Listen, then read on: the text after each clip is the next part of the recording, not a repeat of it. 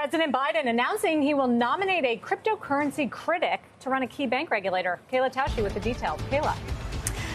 Sarah, the White House just moments ago announcing officially that it will nominate Saule Omarova, a Cornell law professor, to be the Comptroller of the Currency, the organization that regulates and supervises national banks and pretty much any company that wants to get into the financial services space, even digitally, and apply for a charter.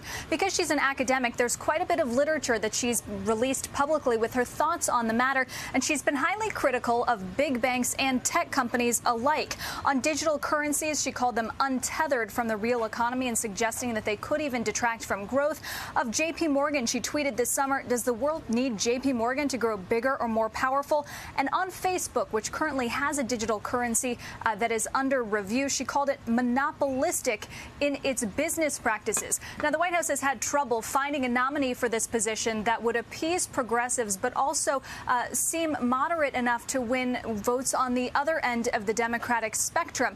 The White House here is betting that because Omarova worked for the George W. Bush administration back in 06 and 07 and is less progressive than previous names that have been suggested, and also less more conservative than them, that they will have not a hard time getting her approved. But of course, there's going to be a lot of written content for lawmakers to sift through and to potentially argue against during her confirmation hearings. Guys?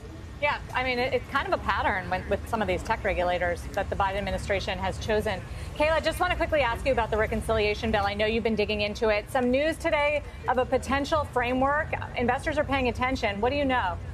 Well, I just spoke with a senior source here at the White House who thinks that congressional Democratic leaders got ahead of themselves earlier today, confirming that from the White House's standpoint, there is no agreement on the size and scope of this package, and that there are still questions about what pay-fors are even included in the quote-unquote framework that Speaker Pelosi and Senate Majority Leader Chuck Schumer announced earlier today. Certainly, the White House feels that negotiations are still ongoing in earnest, and there are at this point more questions than answers, even though they say that, of course, those talks are still ongoing, and they hope to get more progress expeditiously.